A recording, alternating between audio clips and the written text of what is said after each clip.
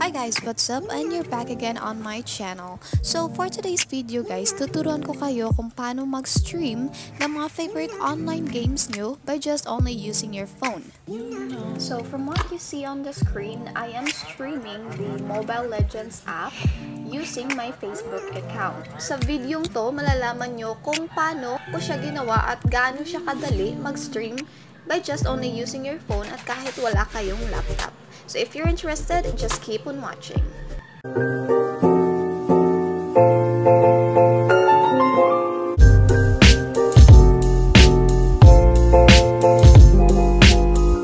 Alright, so ang pinaka-first thing na kailangan nyo gawin is i-download yung app na OMLET.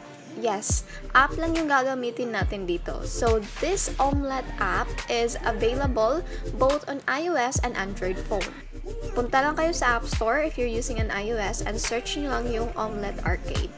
Ito yung itsura ng OMLET Arcade. So for this one, kaya siya open since I have already downloaded the OMLET app. So now let's open the app. So let's just click the create account since wala pa tayong OMLET Arcade na account. So yan yung magiging profile picture nyo. Pili lang kayo dyan. And then, type nyo lang yung gusto nyong maging username ng stream nyo. So, on this video, I'll just use the Tips with Bing 010 username. So, just click na lang yung go. And then, antayin nyo lang na mag-load. So, after that, you will be routed on this screen wherein you will have to choose the online games na gusto mong i-stream. Actually, maximum of 3 apps yung pwede nyong i-gamitin.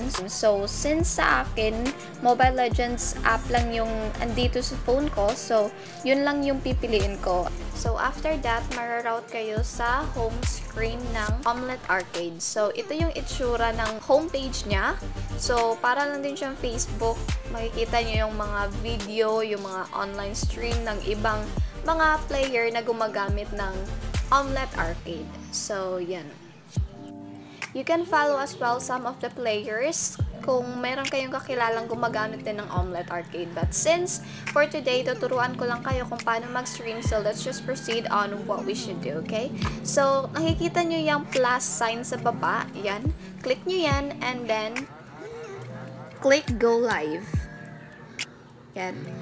So, just click na lang got it kasi instructions na naman yan kung paano mag-start. So now, mararoute kayo sa page na to or sa screen na ganito. So, ang purpose ng screen na to is papipiliin ka kung saang platform yung gusto mong i-publish yung stream mo.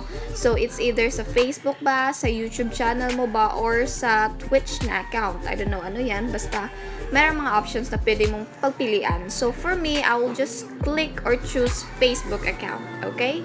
So, after that, you will be routed to this page wherein you will have to put in your Facebook information. So, I'll just cut this video since ayaw ko na ipakita sa inyo yung email address at saka password ng Facebook account ko.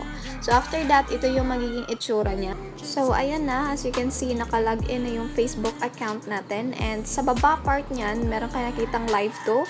So, if you will click on that one, ayan, meron kayong pagpipilian. It's either my wall or yung page ng Facebook account nyo.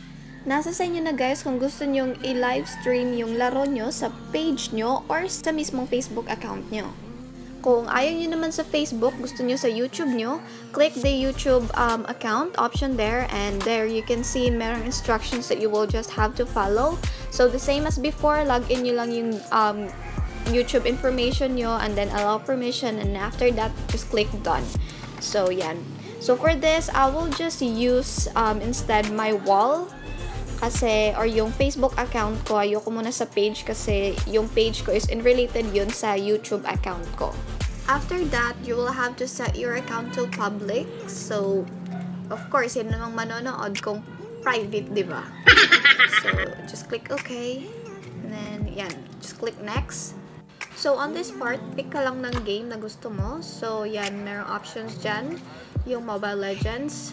So, there are actually a lot of games na pwede nyong i-search dito. Like, let's just say, yung PUBG. So, search nyo lang yan dyan.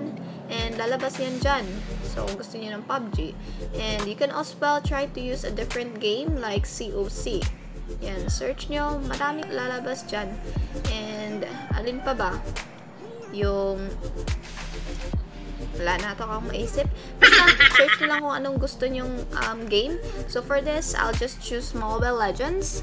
And, dito naman sa describe your stream, ito yung magiging parang caption ng live stream nyo sa Facebook account nyo. So, optional if i-delete nyo yung message dyan or yung nakasulat dyan. But for me, I'll just leave it as it is and lalagay lang ako ng konting caption. So, yan.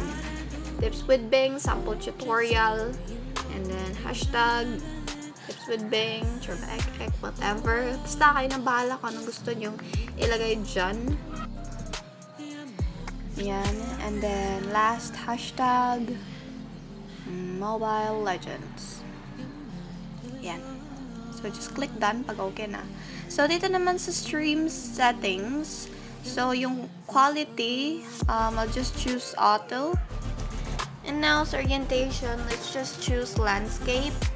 And then, sa push notification, ito, yung general, makikita dito lahat ng mga push notifications na lalabas, like yung messages, mga ganun.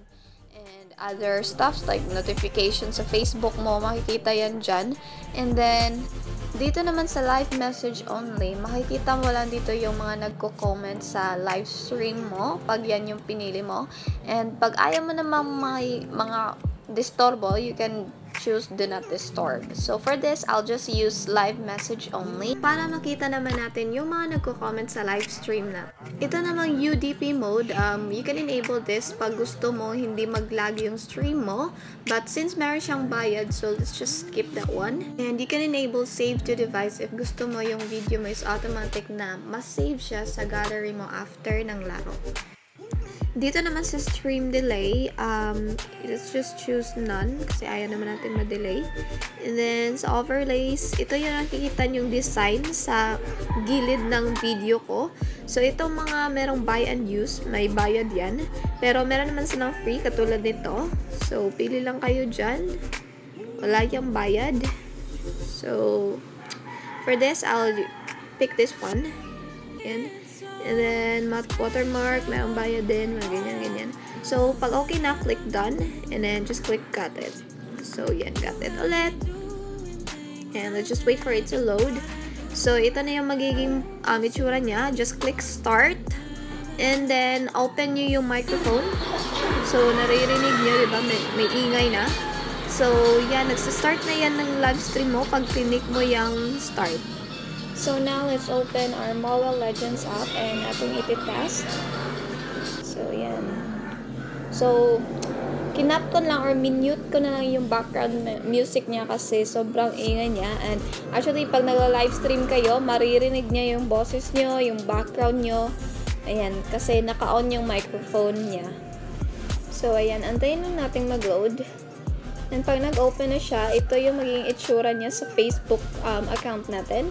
So, yan, nakikita nyo merong caption, diba? Yung nilagay natin kanina. And, ayan, nagsistart na yung stream natin. So, ito yung magiging itsura or makikita ng mga viewers nyo. Of course, di nyo ito makikita pag in-game kayo. So, yan lang yung magiging itsura or yung makikita ng mga viewers mo.